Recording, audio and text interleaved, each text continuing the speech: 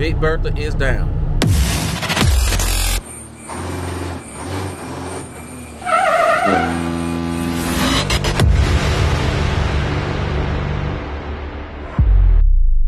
Alright, y'all, so went in the bathroom, took care of my business, took a shower, brushed my teeth, all that good stuff that I told y'all before.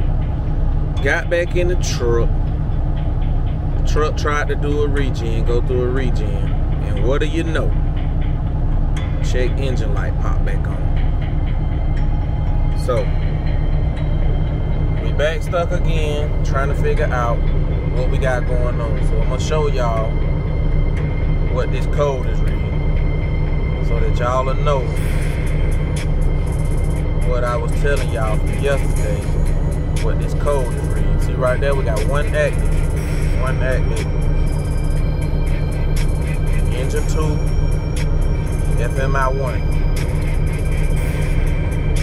Emission system problem, 25% D-rate, right? Diagnostic code, SPN 2631 FMI 1. That's what we got. So, it got something to do with this EGR. I did some research on it last night as I was, you know, sitting there doing my research. Well, that didn't make sense, but y'all know what I'm saying. I was doing some research on it last night, and what I found was it got something to do with the EGR valve. It could be a numerous amount of things, but mostly with these trucks, it's mostly the EGR valve is clogged. So you have to take that whole pipe off, get all that soot, that built up soot up out of there. And basically the reason that it's trying to do a regen is because it's trying to get all of that stuff, you know, hot and burn it out of there. But that stuff is like hard cold, and it's stuck in between the pipes, so it won't allow the airflow to go through. Only so much airflow can go through. So I'm hoping that's what it is. We're gonna try to get this check engine light to go out. If we can get this check engine light to go out, we can get the D-rate from off the system, and then we can try to limp our way on down to where, you know, we need to go and to get to. So I'll keep you guys posted along the way. You know what I'm saying? Keep me in your prayers. So yeah, we got the check engine light to go off. So now just the engine light still on again. So it's cold out here too. It's 15 degrees. Good Lord, look at this. Check this out. 15 degrees. 15. Woo. Engine light still on. But hey, we're gonna try to limp our way. To get some service done. Alright, y'all, so we made it over here to get this load off. So at least we didn't miss out on, you know, having to miss out on the pay for this load. Engine light still on. So me and Zach, we out here trying to get unloaded, and the guy done told us both that we can get this same door right here once this truck pull out. Makes no sense to me. Nope. So me and him line up side by side. That's my truck. Here's his truck. So we both trying to get in the dock.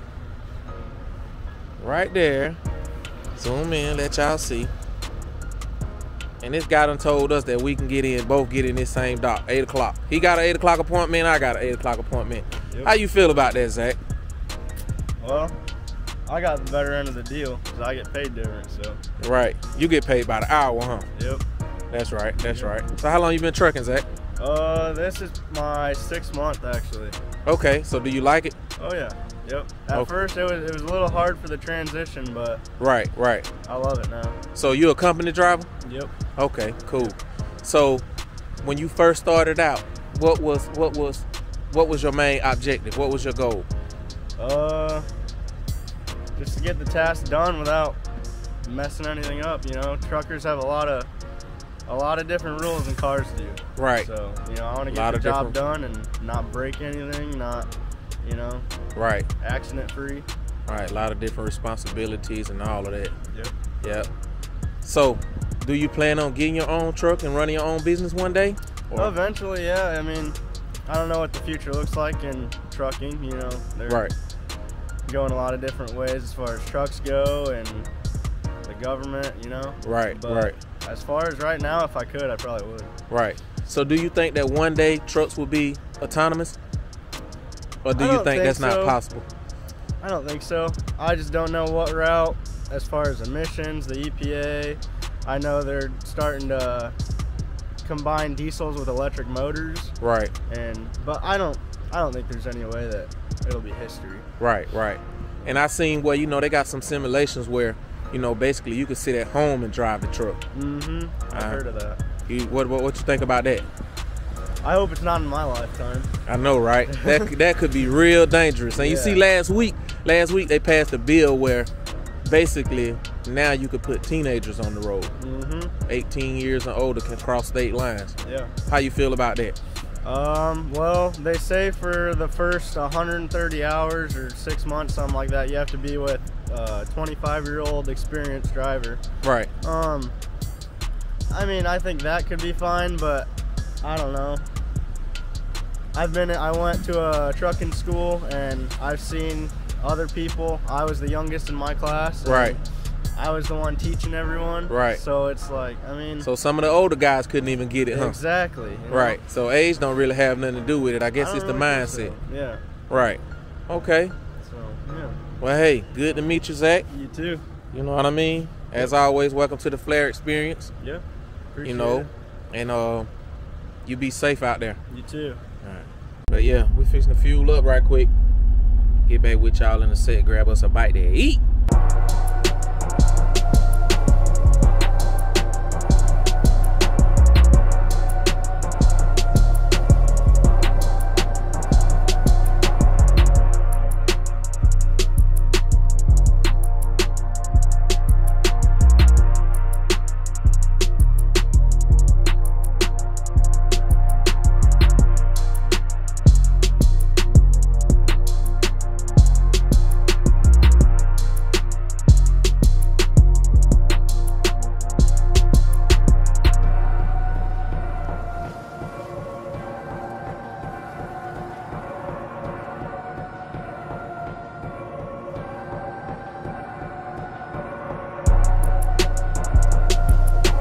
All right, y'all, so we made it down here to Kentucky.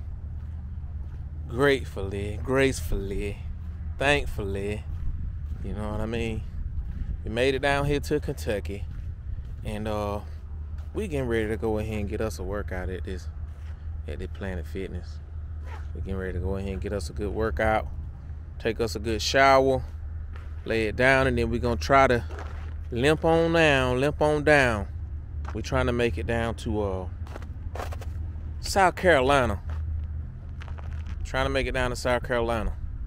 So y'all stay tuned, man. All right, runaway child. Yeah, we are